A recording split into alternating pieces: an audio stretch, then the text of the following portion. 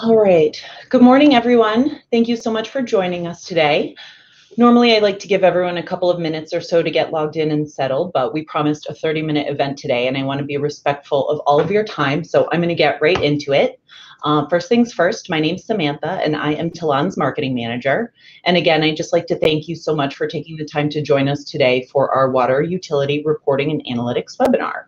The story and presentation we have for you today will hopefully be as exciting for you as it is for us. So if you look on the right-hand side of your screen, there are a couple of opportunities to engage. We have both a chat and a Q&A pane. My colleagues and I will both be reviewing this throughout the event. So if you have a question about data sources, integrations, or any of the demos that we're going to share, please feel free to comment or question at any time. We will be sure to interrupt if it's appropriate. Otherwise, we're going to try and hold questions until the end. If for some reason we run out of time, the questions will save and we will personally get you an answer as soon as possible. We are going to be recording today's event, so we will get the link out to you later this afternoon so you can review it if you wish or share it with colleagues who may not have been able to attend. So now I'm going to get right into it. It is my pleasure to introduce our presenter today. Jared Brown is the Vice President of our Data and Analytics practice at Tallan. He has over 20 years of experience and his team developed this solution. So now I'm going to let him take it away and tell you all about it. So Jared, the proverbial floor is yours. Thank you, Sam, and thank you everybody for joining. Pleasure to see so many people in attendance today. All right. We're definitely excited to share some of our recent innovations in the area of water and sewer innovation in this industry. So before we actually get started, I'm going to take a couple minutes and explain a little bit more about Tallan. Simply stated, Tallan is a technology consulting company with a focus on enabling companies mature their organizations through digital innovation. This is made possible by the different practice areas at Tallan, including user experience, application development, cloud, and of course, data and analytics. We're at a crossroads of technological advancement. We now have the tools to take advantage of these new data sets in ways that we had never previously considered. So with the progression of that digital age, more and more of our customers are looking to leverage data analytics to drive innovation.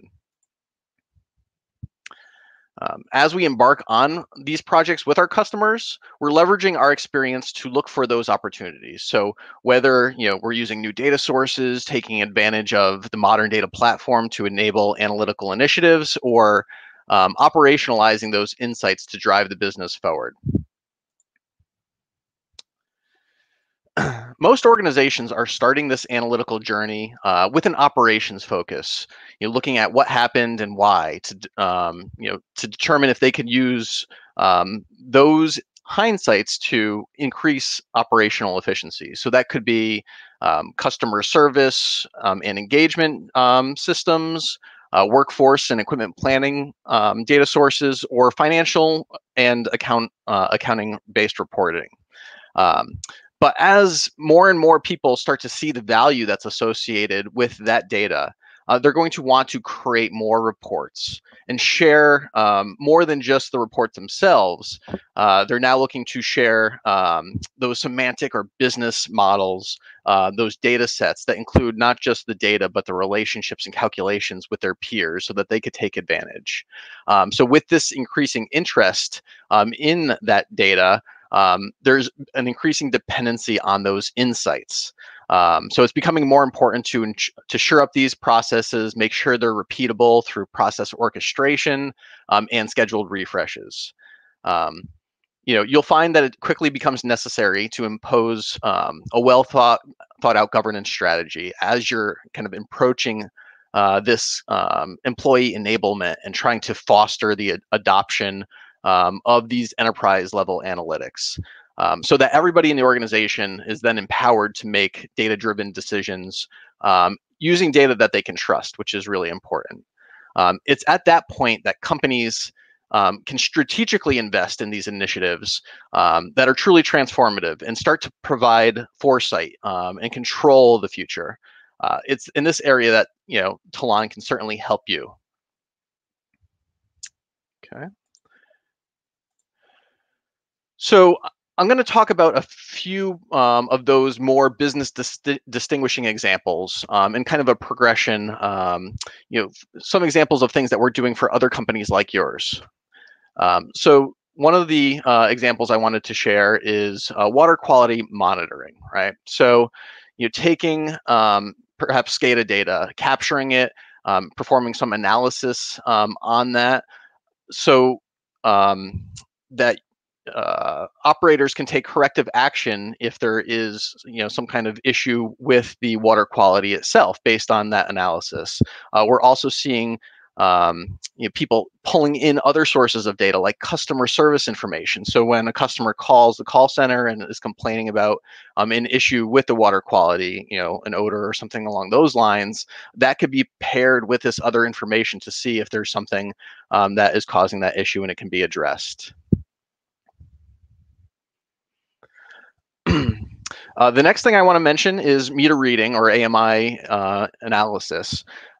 So if you're leveraging systems that capture this information electronically or already, or in some cases the manual reads as well, one of the things that we wanted to do was allow our customers to look for anomalies in that data.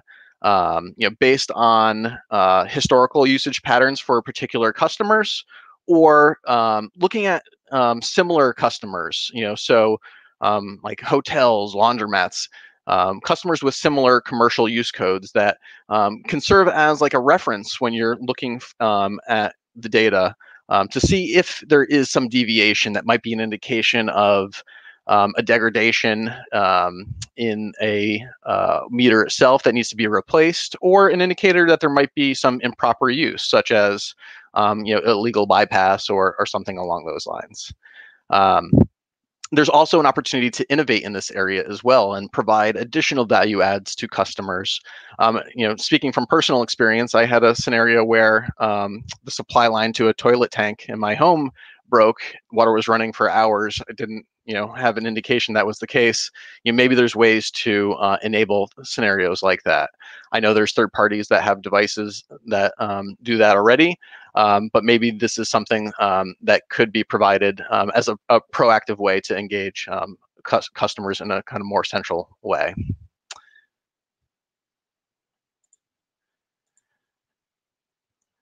Okay, and then the last is preventative maintenance, and this is an area we're seeing incredible interest in across verticals. So, equipment functions and things along those lines in manufacturing, but in this case, you're taking information about the assets themselves and trying to use that historical data to determine what might occur in the future. So corrective action could be taken, maybe mitigating a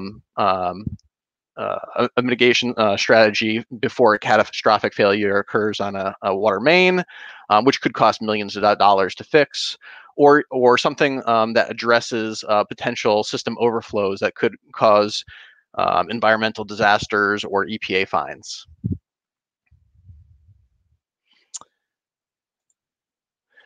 Okay, so as you undertake each of these types of initiatives and you start to build out this modern data estate, every new source of data, every interaction with that data in the data lake, it creates an opportunity to reuse and potentially combine that with other information, other sources, ways that were perhaps previously not considered. So maybe other departments within the organization start to see value and they want to participate and contribute to that growth.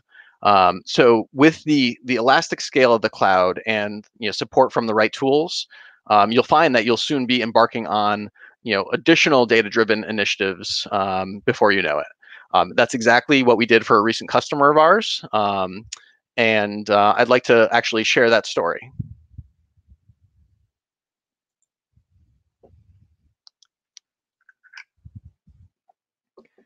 Okay, so the client that I mentioned is the DC Water Authority, and we've been working with them for a little over 6 months now, and continuing to have additional engagements.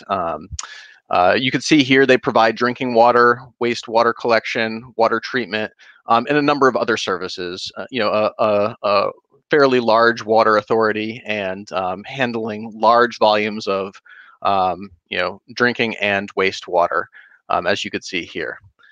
Their mission is to, I quote, exceed expectations by providing high quality water services in a safe, environmentally friendly, and efficient manner. But in general, they're an organization that's has a culture of innovation. So they're very excited to kind of undertake some of these initiatives. Their goals coming into some of the engagements that we've had with them were to overall reduce the cost to serve, provide better resource management, and improve reliability and quality of the services that they provide.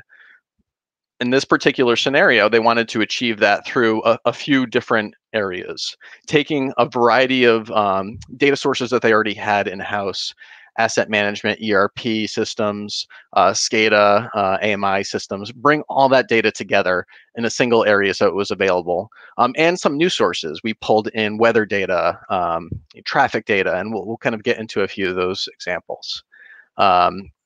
They also wanted to use AI technology, so machine learning, to do that predictive analysis and determine when water mains might break. But in all situations, ultimately, there's human involvement, and they wanted to make that information available through a rich data visualization layer.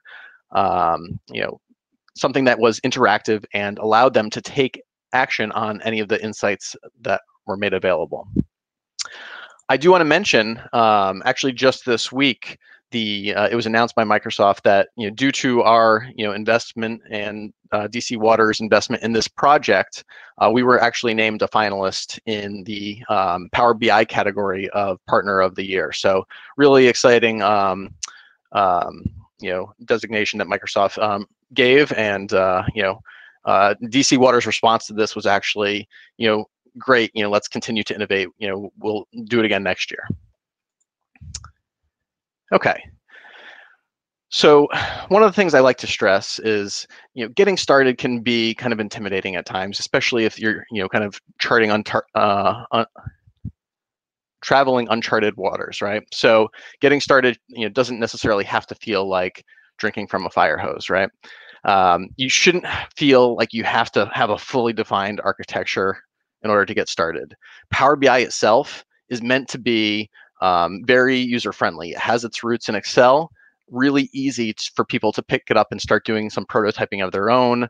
There's a lot of resources available to learn.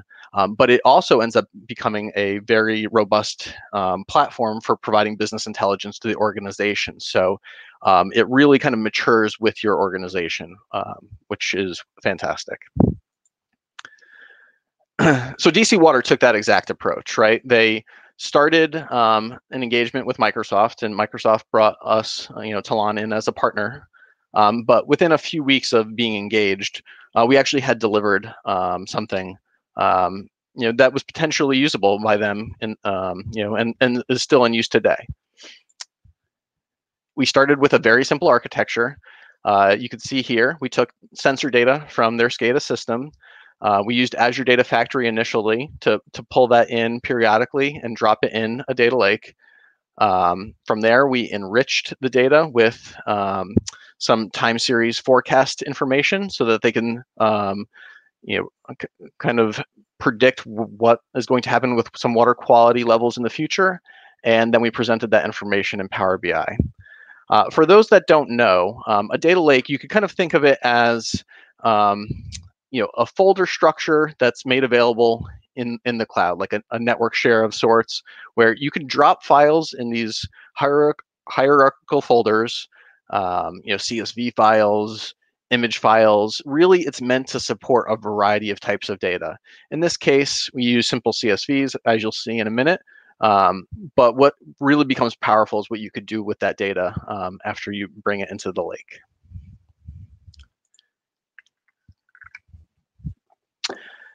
Okay, so I'm going to jump right into a demonstration.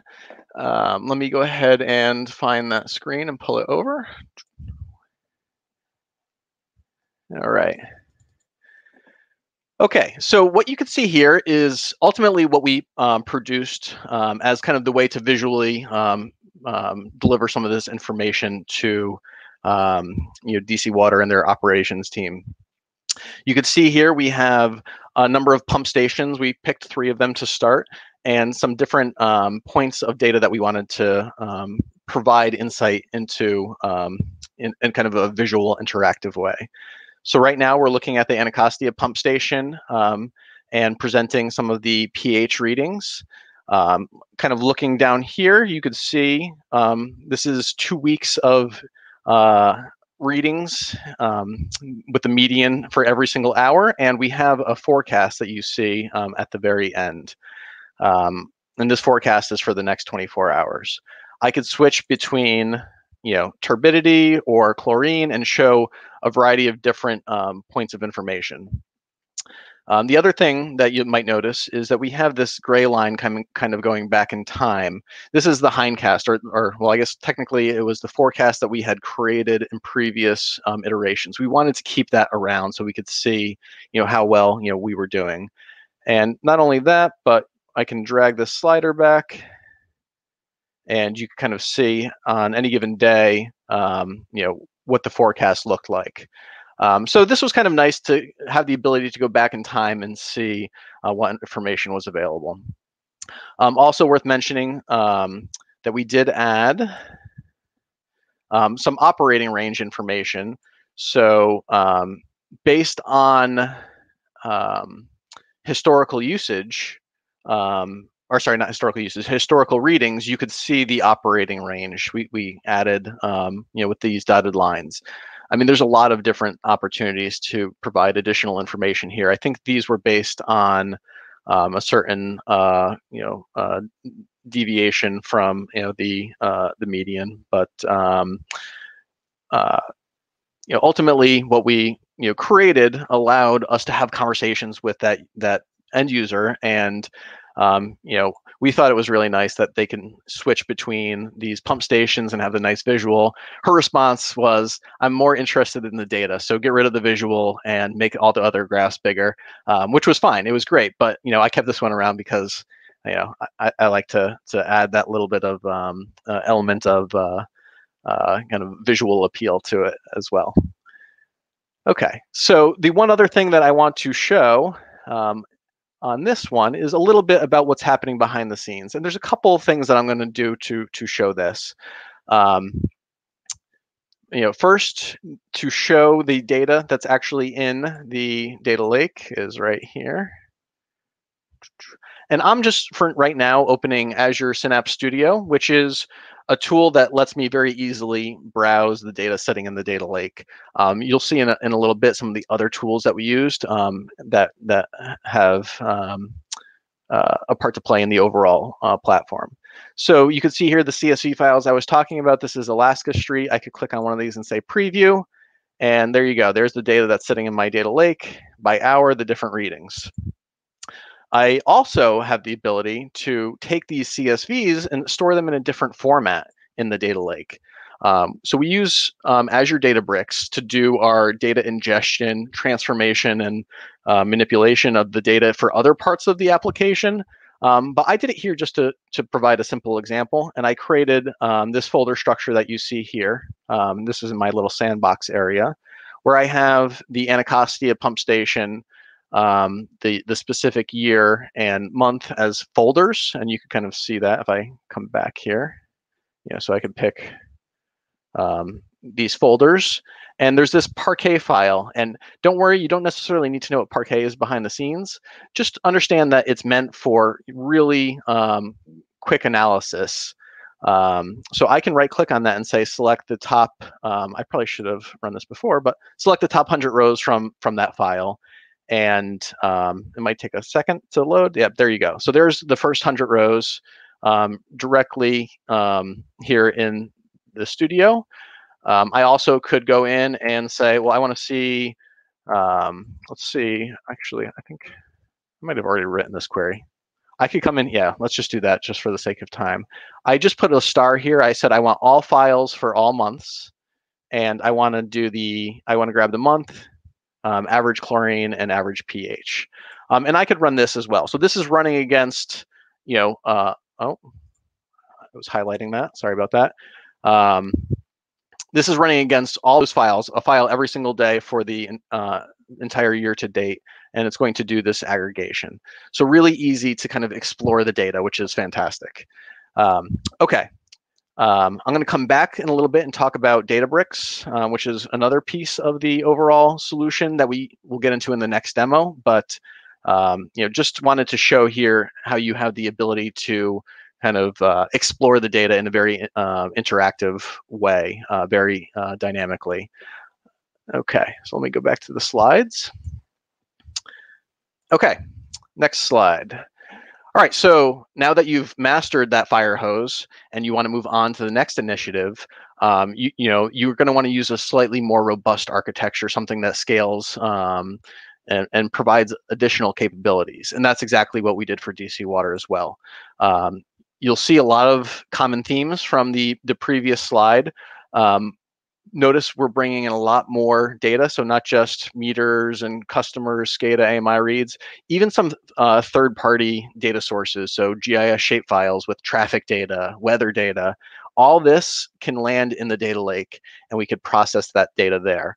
We use Azure Databricks as a platform to do that ETL. It's fantastic because it gives a variety of users the ability to participate in the overall experience. So your ETL developers can use Databricks to do that.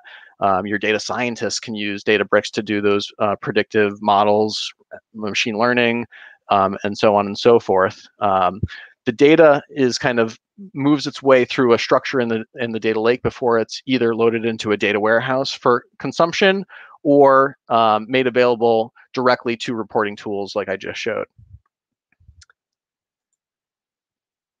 So this is actually the folder structure of the data lake that we developed for DC Water.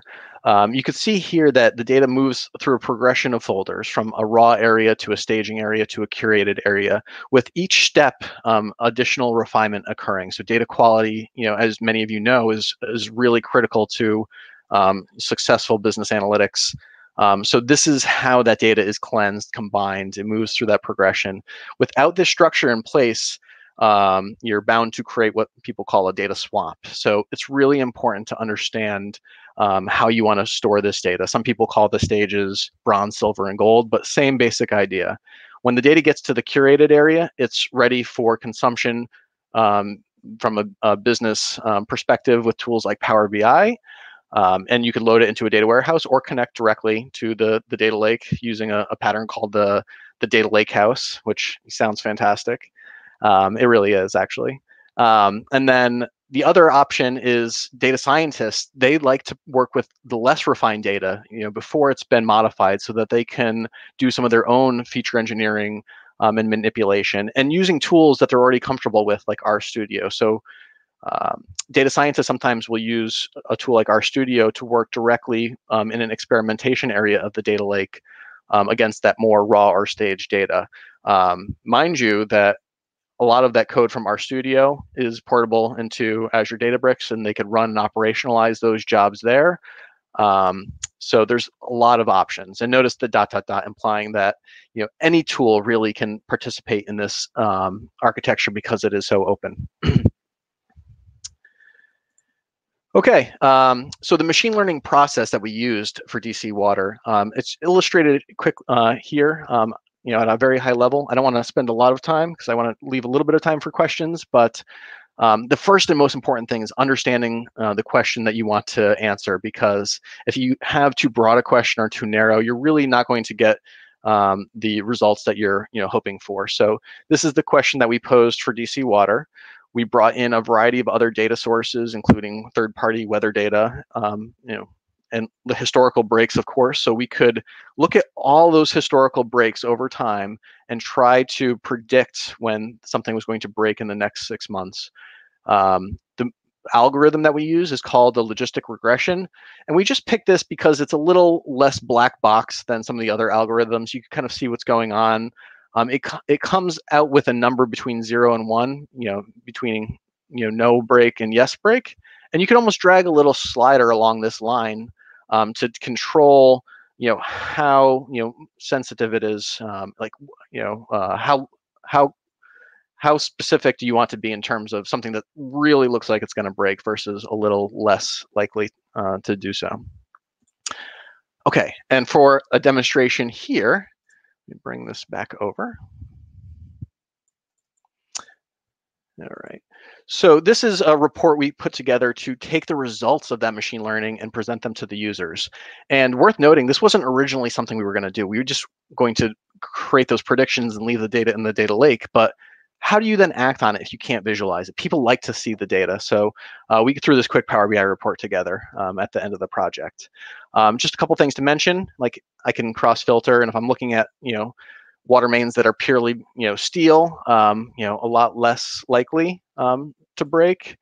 Cast iron, if you're thinking about, corrosion and rust, a lot more likely to break. The other thing I'll mention is, if we're looking at data in the last, things installed in the last 100 years, far fewer than things that are older. And it's incredible to think that, DC Water has infrastructure that's been around for this long, and obviously they're taking, appropriate measures to make sure it's safe, but really kind of incredible. So, from here, we, gave them the ability to drill deeper in, and I look at the history. I'm not going to jump into that today.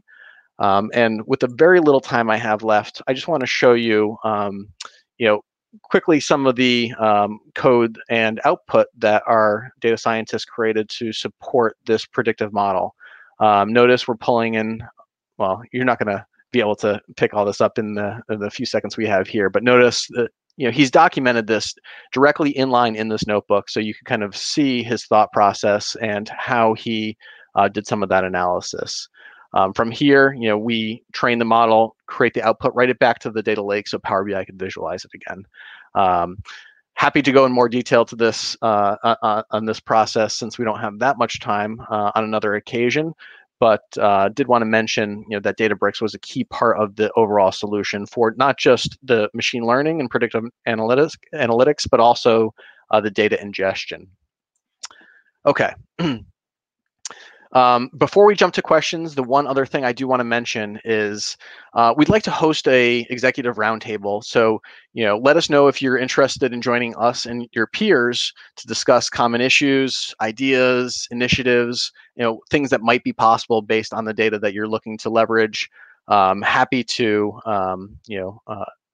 send out that invite and get, a number of thought leaders together to kind of discuss. Okay, so with that, and sorry, the 2 minutes we have left, wanted to open it up to questions if there are any. I don't see questions or a couple of chats here. Nothing yet.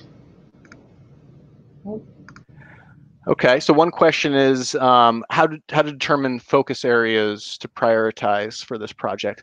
So that's a great question. We actually had like 6 or 7 ideas originally. I mean, and most of those were the product of the thought leaders at DC Water. But really, what they ultimately did is looked at not just the challenges themselves, but the value that they were going to provide to the organization and all their customers. So we picked the water quality one because that is obviously critical. The main break one because that is potentially, expensive if there's a large main break that goes unnoticed, and also creates disruption. And then the last was a large meter degradation because they were focused, in this case, on revenue. Actually, a very insightful comment that was made by somebody on the DC Water team. When they purchase water, they're getting it at like a wholesale cost, and then they provide it to customers at a cost that represents everything that they need to support from operations, delivery, distribution. So there is a markup there. So the water on the last step of the process as it goes into the residence or company is worth potentially many times more than the water that they buy directly from the supplier. So focusing on areas where they're losing water there directly impacts the bottom line because it is actually a higher opportunity, or I don't say opportunity cost, a higher value than the water elsewhere in the system. So yeah, great question. There's Okay, one more, Jared, if you go over to the questions tab. Okay, yep.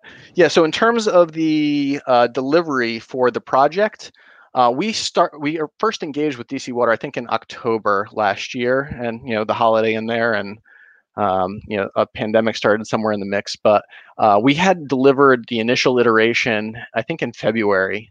So it was really 4 calendar months, maybe more like 3 business months of time before we delivered the first iteration of those 3 projects. And DC asked us to come back and add some additional value. So it is really possible to turn these solutions around quickly in initial pilots, basically getting some initial business value, prototyping, pilot engagements done very quickly.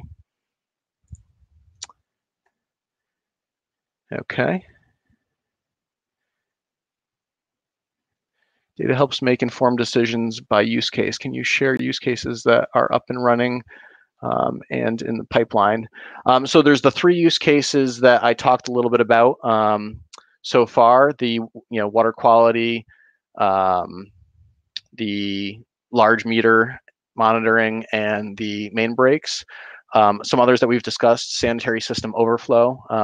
If there's a lot of rain and a lot of load on the system due to that, certain infrastructure combines the storm water and wastewater and creates additional burden. So like DC, for instance, processes all the rainwater in situations like that. The other scenario that's come up for another customer of ours, they wanted to focus more on work orders. So rather than some of the things that we had done from a water distribution perspective, they wanted to focus on fixes and that. So we tied into their asset management ERP systems to kind of focus on that as well. So that's a great point. The things that we talked about today are not what you should kind of constrain yourselves by. We like to approach projects with like an art of the possible mindset. So feel free to reach out if there's something that wasn't mentioned but you think would be valuable. We're happy to discuss that as well.